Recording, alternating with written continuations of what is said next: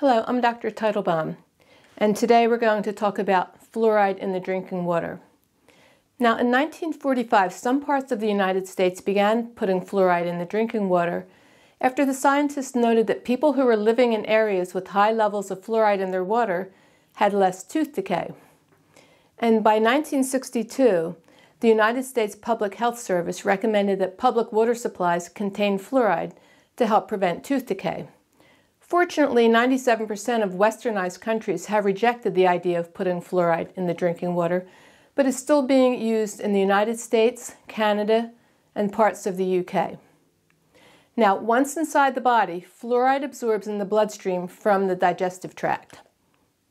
It then travels through the blood and tends to collect in areas high in calcium, like the bones and the teeth. And very little fluoride is excreted through the urine and sweat, which leads to toxicity in the body. The major sources of fluoride are found in fluoridated drinking water and fluoride-containing dental products like toothpaste, fluoride rinses, and mouthwashes. In 1990, researchers found evidence of the cancer-causing potential of fluoridated water in male rats who had developed higher levels of osteosarcoma, which is a type of bone cancer. Now, fluoride collects in parts of the bones where they're growing, and these parts are known as the growth plates, which are the areas where osteosarcomas typically develop, the bone cancers. And the theory is that fluoride might somehow cause the cells in the growth plates to grow faster, which might make them more susceptible to eventually becoming cancerous. And then on another front, research published in 2019 shows devastating evidence on the effects of fluoridated water on the absorption of iodine. Iodine is used to make the thyroid hormones T4 and T3, which are necessary for the control of cellular metabolism, growth, and development of body structures, and even for the proper brain development.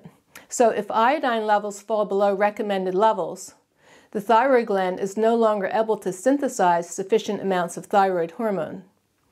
The resulting hypothyroidism can occur at any stage of life, but is most devastating during fetal development and childhood, which can cause stillbirth, miscarriages, poor growth in children, and cognitive impairment. And the latest research does in fact now show that dietary absorption of iodine is reduced by fluoride in our drinking water, causing iodine deficiency, which in turn upsets the thyroid gland function. And a British study published in 2015, a few years earlier, had also found a correlation between fluoridated drinking water and the rise of the incidence of hypothyroidism. Now, fluoride used to be used to shut down the thyroid gland in cases of hyperthyroidism, but it worked so well it actually destroyed the whole gland, so they had to discontinue its use. It was shortly after this that it was put in the drinking water, and some people feel that this is one of the few contributing factors causing the epidemic of hypothyroidism seen in countries where the water is fluoridated.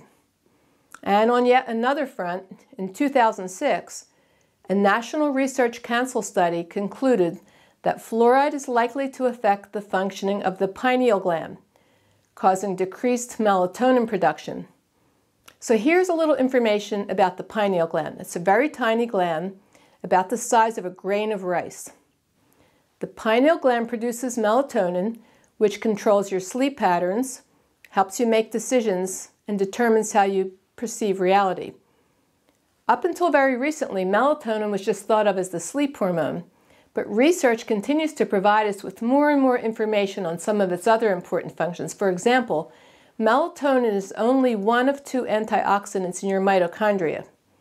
This piece of information is very important to know, since the mitochondria found in most of the trillions of cells in your body is responsible for making ATP or energy. In fact, malfunction of the mitochondria is considered one of the driving forces in the aging process, and it's at the root of many diseases like Alzheimer's, Parkinson's, diabetes, heart disease, and many others. The latest research on melatonin shows how it can indeed slow down the aging process, and get this, melatonin has proven to be twice as active as vitamin E in its antioxidant capabilities. This is amazing, and so is this other piece of information. Melatonin is the only antioxidant selectively taken up by the mitochondrial membranes to repair themselves. Keep in mind that there are hundreds, if not thousands, of antioxidant compounds in your body, and yet your mitochondria has chosen melatonin to rescue it from the free radicals. The pineal gland makes melatonin by receiving light cues from the eyes, which causes it to produce melatonin, which sends several hormonal messages to the body. The pineal gland transmits information about the length of daylight, known as the circadian rhythm, and it tells the body whether there's light or darkness, tells the body what season you're in, and the length of the days. However, unlike most other parts of the brain, the blood-brain barrier does not fully protect the gland from the rest of the body. Instead, it receives a lot of blood flow, second only to the kidneys. So, any toxins in the blood will have easy access to the pineal gland. And a research study done in the 1990s found high concentrations of fluoride in the pineal glands of the study participants. Fluoride from the drinking water accumulates in the pineal gland more than in any other part of the body. After the fluoride accumulates there, it forms crystals, and this calcification prevents the gland from making melatonin. And a reduction in the production of melatonin causes older adults to have disruption in their sleep patterns. For example, they might feel sleepy during the day, or they might stay awake at night. And since the pineal gland also produces serotonin, which is known as the happy hormone, any disruption in pineal gland function could result in depression. Many ancient traditions, such as Buddhism, Hinduism, and the ancient Egyptians, feel that the pineal gland is the seat of the soul because they say it's connected to the third eye, which represents intuition and clairvoyance. And it's well known that during ecstatic states, people report seeing light and colors. Research now shows that the pineal gland has photoreceptors, and it's actually lined with tissues similar to those found in the retina. And it also has the same wiring in the visual cortex in the brain as the eyes do. A recent discovery demonstrates that the psychedelic drug dimethyltryptamine, which is known as DMT, is produced by the pineal gland, proving once again that the pineal gland is the gateway to higher spiritual realms and consciousness. Now, the pineal gland is shaped like a pine cone. Certain ancient religions consider the pine cone a sacred symbol representing the pineal gland or the third eye. The Buddhist head is shaped like a pine cone, and the staff used by the Christian Pope has a pine cone shape too. The sixth chakra is believed to be located in the middle of the brain where the pineal gland is located. So this is definitely not a gland you want to calcify and render lifeless, which means that you should know whether or not your drinking water contains fluoride. And I make it a point to ask every patient if their tap water contains fluoride, and the majority of the patients report to me that they don't know. But the truth is that fluoridated water is now supplied to 3 out of 4 Americans. And fluoride's very hard to take out of the water. Boiling of the water won't remove it, and you have to purchase special filters to remove it, since not all filters are capable of removing this dangerous compound.